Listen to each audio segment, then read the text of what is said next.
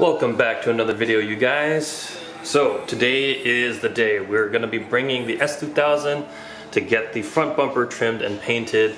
I'm pretty excited. It's probably going to take about a week or so, so I'm not going to have this car for about a week. But yeah, I'm excited. This is happening quicker than I expected, so it's going to be good. Today what we're going to be doing though is I need to figure out either a way to make it so that I can drive to my painter with the new bumper on, which means I have to I need to move that under panel, which shouldn't be too hard, and then I need to tighten down the bumper currently so that it can make the small 30-minute trip down the highway. It should be okay, I assume. I mean, that opening is going to be there anyways, even if I put the bottom lip on, so it, damage wise it would be the same once I get that lip. But what I really need to make sure is that the bumper itself stays on the car while I drive it, and this way I can just drop off the car as is and not have to worry about putting on the OEM bumper. Yeah, I'll probably move the car out and then kind of see what we have to do.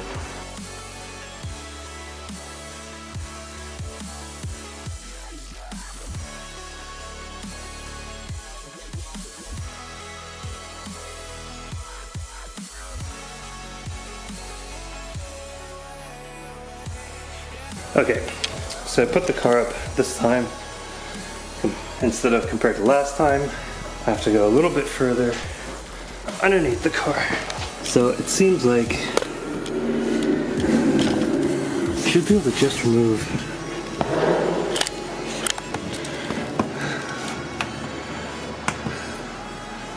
Phillips head. Bolt there, probably Phillips head. If not, that'll probably be an 8mm. So yeah, let's remove all this. There we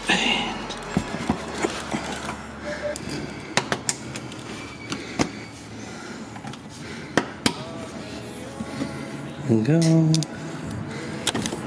Looks like it's actually missing quite a few of them. Yeah. For some reason, I thought it was an 8.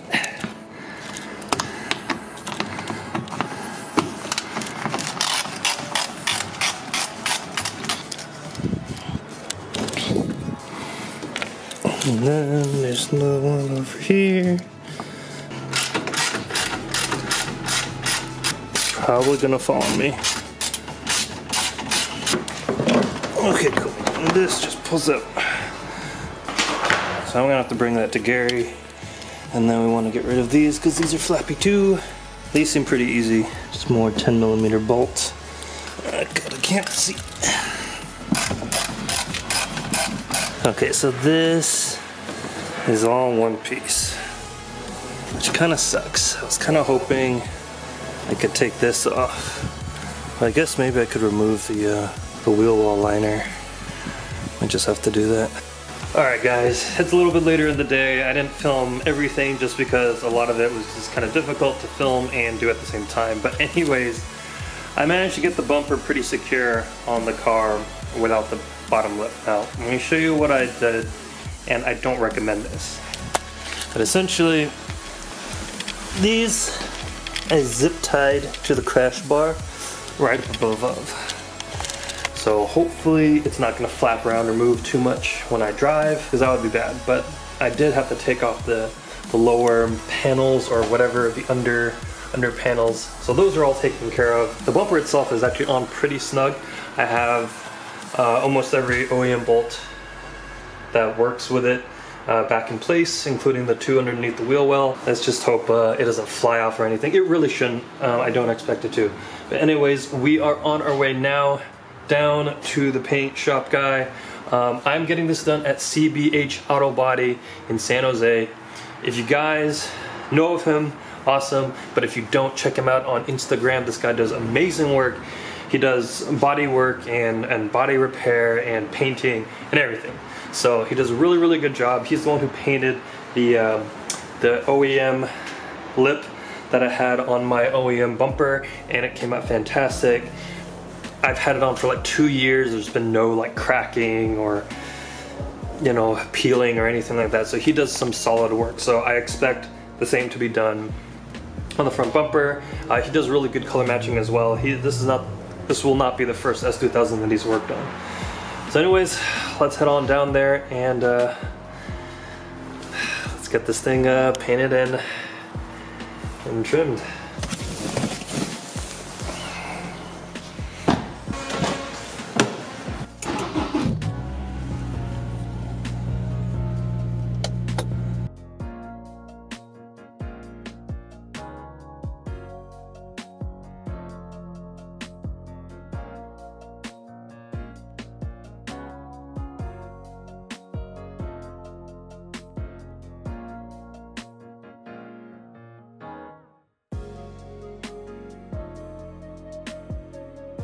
We are at CBH Auto Body, but he actually works out of Union Auto Body down in San Jose.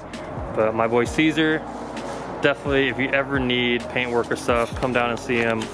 You know, really cool guy, really personable.